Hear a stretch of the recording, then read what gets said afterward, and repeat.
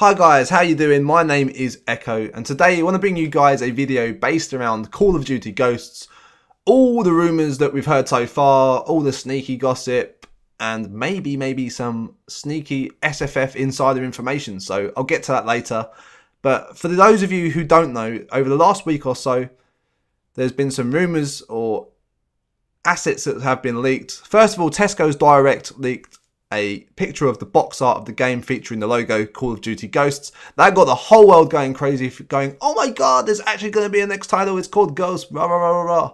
And another company called Target released a picture of the same artwork inside a promotional graphic, but they also featured a date for the release of the 5th of the 11th, 2013.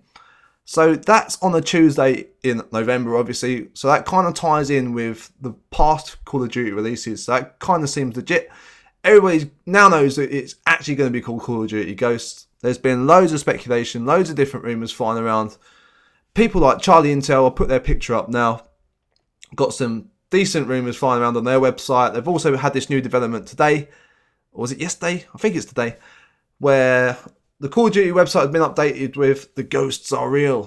So there's more and more rumours and speculation and little bits of artwork popping up. It seems like daily now. And there's one article on Charlie Intel that says about the second Tesco's leak. These guys are really bad at holding information, but it helps the community. Yeah, it says about this product description. And in the product description, they say the game is going to have a new storyline. Well, this could mean many things, but the two favourable options for the storyline that I think, this is going to be my theories, guys. I do want to say my theories are actually based around assets, official assets that I've got my hands on. I don't want to go too much into it because I can't. There's the embargo. I also know when that is, and that's going to come up pretty soon. So yeah, my theories are based around that, but I want to hear your theories as well, guys. So please leave them in the comments. You might agree with me, you might not. Whatever the case is, I really welcome it. I want to see your your theories in the comments. So yeah, I think it's either going to be, well, one, this is the unlikely theory, that it's going to be a completely new storyline set after Modern Warfare 3. It's going to be a completely new team, completely new characters, all taking on the mantra of ghosts.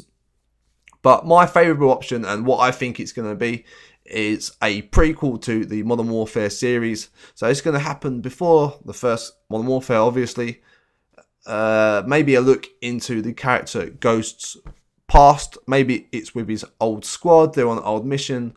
I actually have another tagline, kind of like the one that's on the Call of Duty website now, like the ghosts are real. There's one in exactly the same font with a different messaging. And let's just say from this, I think they're going to be either like stranded somewhere or they're against their elements. They are definitely not supported by the rest of the army or navy or whatever the hell they're in.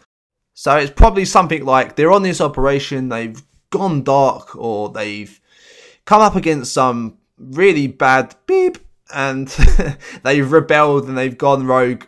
Something like that. I love these rumour videos because it could just be anything, but it's probably something very close to that. So once again, yes, all my speculation is based around stuff that I can't release yet until the embargo is lifted. I'm sitting there looking at the assets now. It's so annoying that I can't share it with you guys, but that's the way the cookie crumbles, unfortunately. But please make sure you subscribe to the channel so you stay up to date with all the updates and all the latest developments as soon as I let them go. I've actually got a few videos uploaded already on private, ready to rock and roll for when the embargo is lifted. And once again, please leave your theories in the comments. Let's get something going. I'll try and reply to as many as I possibly can. But thank you for watching the video, guys. I have been Echo, and I will speak to you in the next video.